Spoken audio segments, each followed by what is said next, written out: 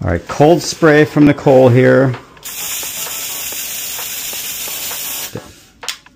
A little poke.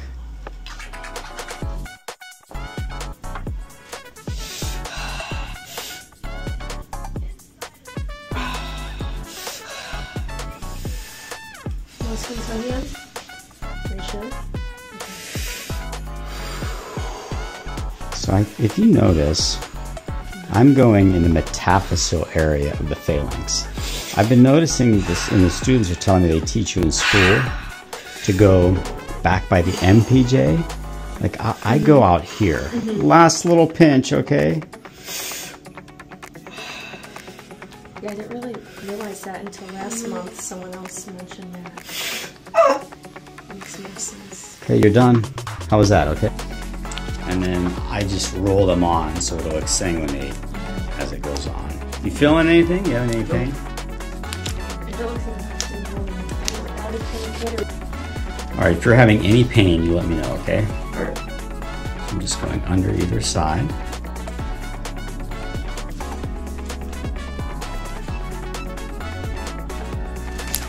And then I always start it with a nipper just to get my, and it depends, every toe is different, but I usually start it to get the cut initiated. And then I'll go in with my 62 blade. The trick with this is I keep my thumb and middle finger on it, and then I'm resting my index finger on the toe, and I'm controlling my movement with that ring finger, not index finger. So you can't get through it, so you need to apply pressure, and when you get to a certain area, that pressure decreases and you could jam in.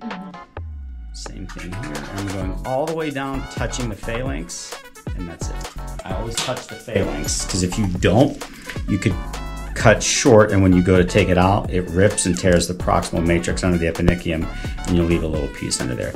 Sometimes I'll use hemostats. It'll less of a likelihood of tearing like this. There were no hemostats in that pack.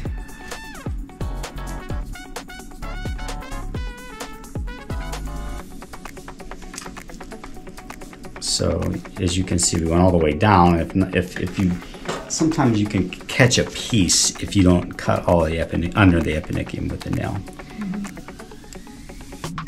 And then you'll see little stragglers of skin. Usually those will tear to release resistance and come off at the right spot. How are we doing up there, okay? Yep.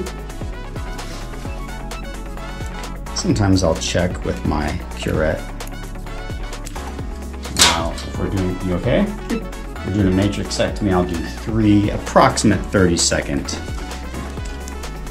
And I angle these in. I don't put them flush, because if you put them flush, you're going to burn more of the nail bed that doesn't necessarily need to be burned, and you can end up with a bigger wound. I don't, no, and I'll tell you why.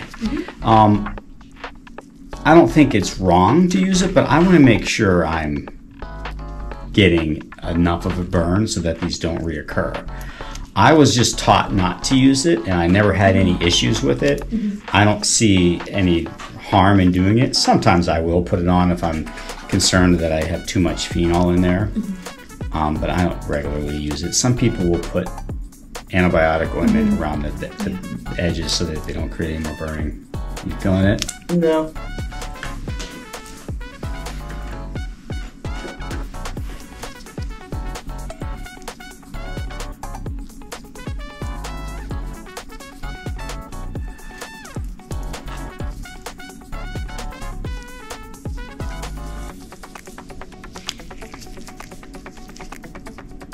This could be the quietest ingrown toenail ever done.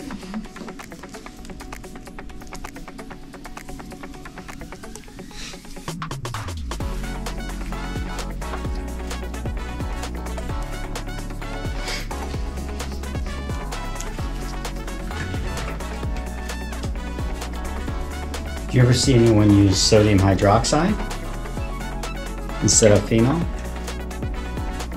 think I did. With Dr. Fry? Yeah. Okay. There were a few people that did that when I was training, but I think all the literature still looks at phenol as the standard of care, but I mean, some people like sodium hydroxide.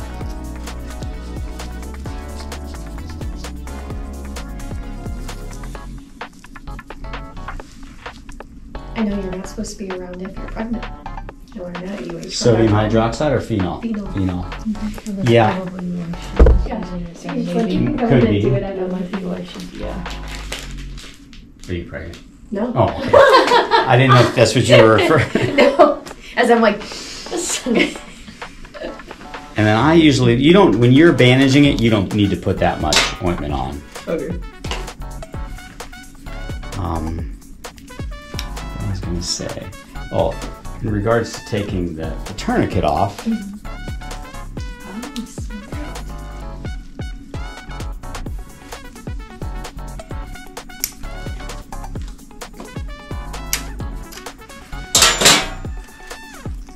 you could just roll off and get stuff in. Yeah.